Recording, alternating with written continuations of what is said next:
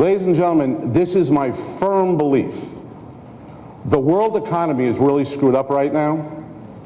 And world economists say there's only one way for the world economy to straighten out. And that's for the United States economy to straighten out. And the United States economists say there's only one way for our economy to straighten out. That's for housing to come back. So that means if you extrapolate it out, in order for the world economy to come back,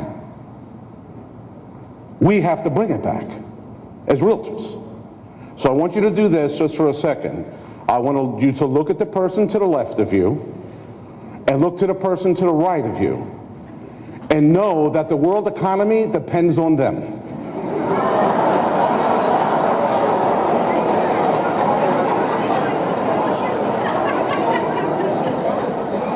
Now, I know that's funny. It's also true. See, because ladies and gentlemen, for this thing to turn around, it's on us. There's no one else it's on. In order for this to go the right way, we have to get back to work if we haven't been working. We have to work harder if we have been working. We have to roll up our sleeves and get the things done right now. Now that might seem like a daunting task. I know when you signed up for your original classes, you weren't really looking to save the world. But guess what? That's where we are right now. But understand that this thing came apart one house at a time. How is it going to go back together? One house at a time. If all million of us sold one extra house this month, everything would be fine. We'd have universal health care, education, any apple in that basket we would be able to do. So I don't want you to worry about 1 million houses being sold. I want you to pick the house this month that you're going to sell as the extra house, because that's what we need. There were 3 major surveys done within the last 60 days. One by Century 21, one by Harris, and one by Pew.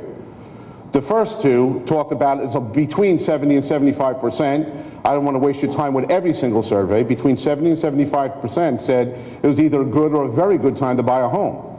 Let's take a look at the Pew Research Center survey.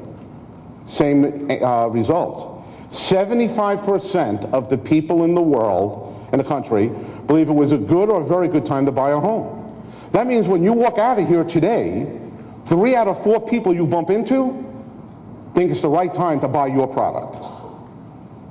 3 out of 4. And the interesting thing, for the people in the back, I'll help you with that little gray box, which is a direct screen capture from the report. The higher the education, the greater that number. The higher the income, the greater that number. For college graduates, 88%, almost 9 out of 10, believe now is a good or a great time to buy a home. Your clients, people making over $100,000 a year in income, 9 out of 10, 88%, believe now is either a good or a great time to buy a home. So what we're seeing is what's taking place in the market right now is changing people's opinion. And he sat at my dining room table with his parents and one of his sisters, who I'm very, very good friends with. And he explained to me that the reason he had this drive to be in the military was in the country they left, both his mother and father had very successful businesses that were taken from them. Their economy, their government wasn't strong enough to protect entrepreneurs. Everything they built over years and years of hot sweat and toil and blood was ripped out of their hands. His parents didn't want that to happen to their children, so they moved them here. And Carlos knew, as his 2 sisters and his brother were building very successful businesses here, that he never wanted to see anyone in his family go through that again. And he knew that in this country, as long as what we stood for was defended, that would never happen to his brother and his sisters. So he joined the military. The story doesn't end there. He's overseas, not in Iraq. He's in a practice, not a practice session, what do they call it when they send you out? You know, which, not a mission, it was like make-believe mission, what do they call that? I forget the word. A maneuver, he's on a maneuver. And the goal of this maneuver was he had to get like the red flag and bring it back to his camp. Now he knew, ladies and gentlemen, because they were using live ammo, that there was some risk to it, but it was a maneuver. He got shot through the neck. Accident. An inch one way, he would have been dead. An inch the other way, he never would have been able to speak again. But thank God the bullet cleared. But the a truly amazing part of the story was he didn't cry out or anything like that. He finished the maneuver, and his team got the flag. And when the commanders in his session grabbed him afterwards and rushed him to the hospital, they said, this was a maneuver. Why didn't you call a timeout? Why didn't you yell out? You were shot. He said, listen, I know what you're training us for. In the not too distant future, we're going to be in the mountains of Pakistan or Afghanistan.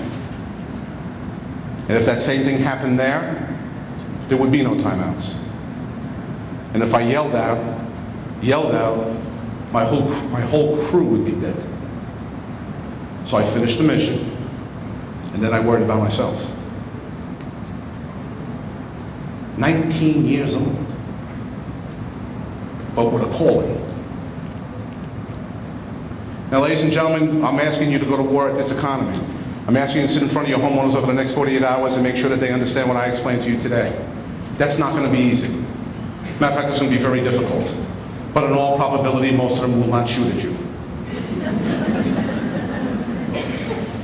And this is what I want you to remember as I leave the stage today. This one thing. I had a great pop. An unbelievable man. I've never said this in any other place I've been, but Michael reminds me of him. Just a super person. And he used to tell me that whatever talent you have is God's gift to you. Whatever you do with it is your gift back to God. Let's take a look at Carlos for a second. Kind of massage that. See, because there are young men and women, and some old men and women around the world right now, that are risking their lives every day to make sure we can get up and go to work and do whatever we want to do. I think that's their gift to us. I think the only way to honor that gift is to get up and go to work and work hard every day. Thank you very much. I appreciate your time this morning.